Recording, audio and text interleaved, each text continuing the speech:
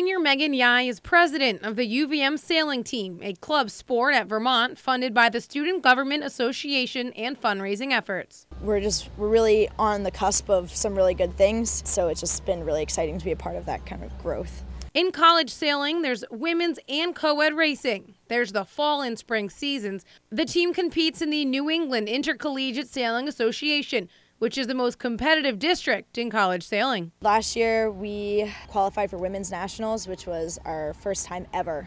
The UVM Sailing Team has ever been to Women's Nationals, and we got 7th at Nationals, so we're kind of rolling off a really good season. They practice 4 days a week, competing in 3 to 5 regattas each weekend. We usually leave Burlington around 4 o'clock on a Friday and drive to anywhere across the East Coast. The team invited me to a recent practice. Another Darin Erin, another waiver to sign. No big deal. So many layers.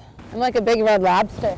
That's Caroline Patton. She's in her first year as head coach. I'm Jan. Hey, I'm Erin. Jan's my skipper. I'm his crew. He's a freshman from Massachusetts. I don't really know a whole lot, so feel free to boss me around. Okay. On this day, the team is racing each other. Go? Yep, let's go. One of the first things he taught me is that as a general rule, you want to keep the big and little sails on the same side. You ready? I'm ready. I let Jan be the brains of the operation, identifying the wind patterns, telling me when it was time to take a turn. We didn't tip. We didn't tip. My main concern was how we were doing compared to others. Are we losing now? Because usually when we do these segments, if I'm losing, I find a way to cheat. But I feel like there's not really a way for us to cheat in sailing. Are we beating all of them?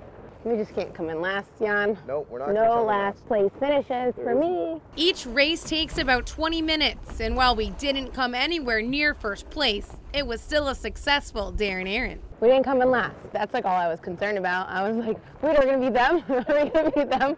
Are we going to beat them? Second to last.